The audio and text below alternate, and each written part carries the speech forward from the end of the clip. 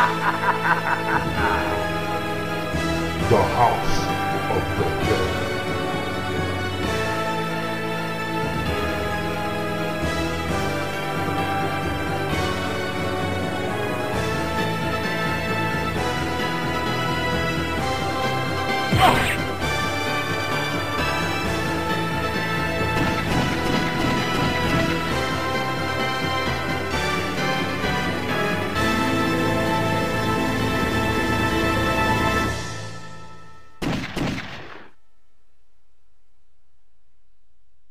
Alright, hello everyone, it's GSTAR321 here again, and today, as you can see, I'm playing a game called The House of the Dead. Fuck yeah. This game is absolutely fucking awesome, my goodness. I remember playing this game at my local bowling alley. You know, I'd play a game of 10-pin bowling with my friends, and then we'd go straight over to the House of the Dead arcade machine and play 2-player. Fucking hell, it was just so much fun. Basically, if you guys don't know what this game is, it's an on-rails shooter game, and if you played it in the arcades, you had a light gun. Alright, so you'd pick up the gun and you'd fire at the screen whenever an enemy would appear. Similar to Virtua Cop 2, you know, those types of games. To be honest, I'm not really a fan of on-rail shooters, but for some reason this game, The House of the Dead, I just loved it. I mean, you know why? It's because it's a horror-themed game, and, you know, I love my horror in video games, so that's why I took a strong liking to this game. Fucking hell, it was just so much fun. I actually ended up just going to the bowling alley, not to play bowling, but just to play this fucking game, because I loved it so much. I sucked at it, I got my ass handed to me. I never got far. I don't even think I got through the first stage, but I just had so much fun playing it. So here we go, this is the first chapter, or first level, called Tragedy. Oh no! Love that intro. And there you go, that flying gargoyle creature has just taken away your fiancé, Sophie Richards. Oh, that's fucking bullshit. Come on. How did that hit me? I've played through this multiple times, so I know what I'm doing and what to expect. A couple of bats here, we'll shoot them. There's going to be a coin there. I'll try and get it. Fuck, I missed it. That is just fucked. I don't know how I got hit there. These guys with the chainsaws always freak me out, man.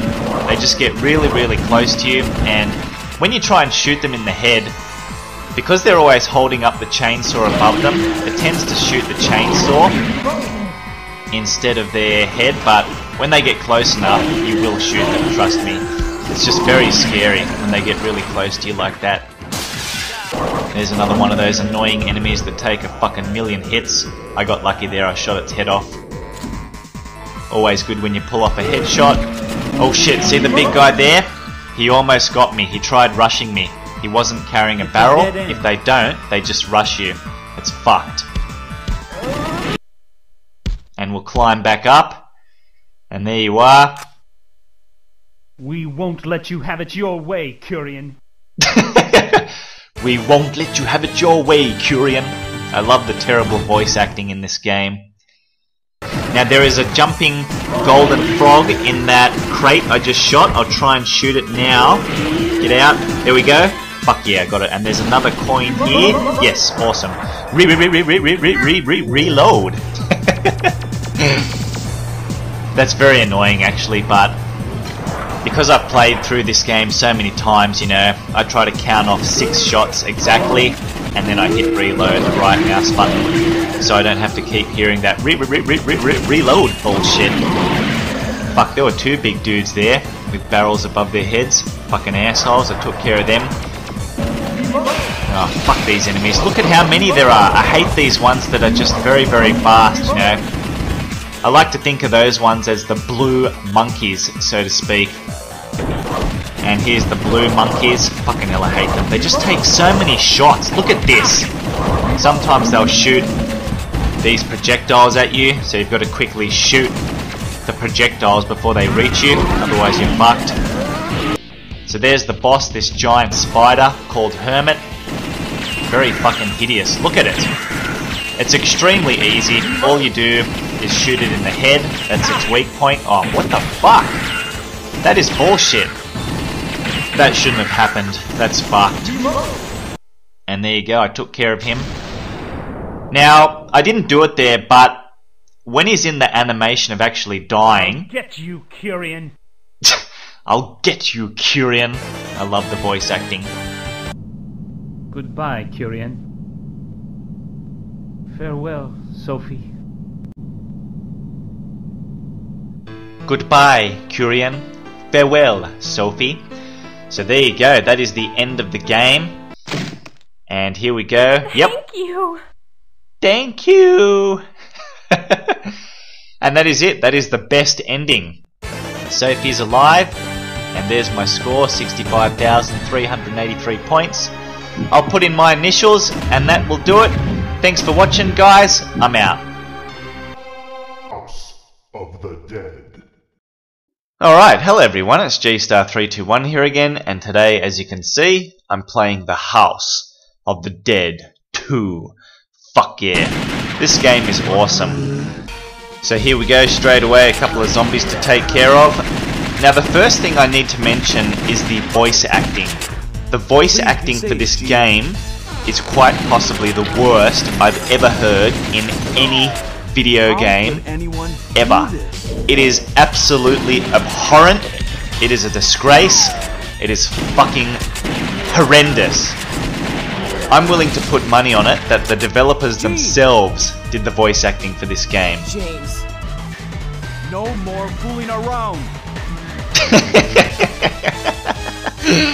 Oh my god. No more fooling around. Fucking hell, it's just the worst voice acting ever. AMS. Time. It's been a while, hasn't it? My friends from the AMS. It's me, Goldman. More atrocious voice acting. It gets worse as we go on. It's not like in... Oh, this is the hardest civilian to save here. That guy on the boat. Fucking hell, that is ridiculous. I usually always fail that. So I got very fucking lucky there. Amy? What happened, Amy? Amy? What happened, Amy? Man, it's just fucking atrocious, isn't it? Terrible. Everything's set. In time you'll find out who's right.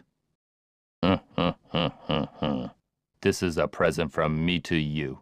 That laugh by Goldman, my god. There! Go, James! Thanks, Harry. Goldman, I'm not gonna let you get away with this. That's definitely one of my favourite lines of dialogue in this game. He's there! Go, James! Hurry, friends. And then James just walks away, like he turns his back on Harry and just walks off, like he doesn't even give a shit about his well-being. 0063. Fucking hell, it's just amazing, this game. It's too quiet. At last, you've come. Friends, the door of fate shall open. At last, you've come. Friends, the door of fate shall open. Like, what is this? Who did the voice acting for this game? Surely they did this shit on purpose. It can't be this genuinely bad. This is the worst I've ever seen in a game. Come on. Fuck. What is this place? I don't know, but it's fucking creeping me out, and I want to get out ASAP. And we just took care of it. And here we go. Look at these guys. Look at them. They're so scary because they have no expression on their face either. It looks like they're totally devoid of emotion. Like, all the other zombies that come at you are screaming, you know, they look angry, they want to fucking kill you, but you should hit it. And there you go, the chainsaw guy. Bullshit. Fucking bullshit. You gotta shoot that chainsaw dude in the head. As long as we have the will to live. Goodbye, Goldman.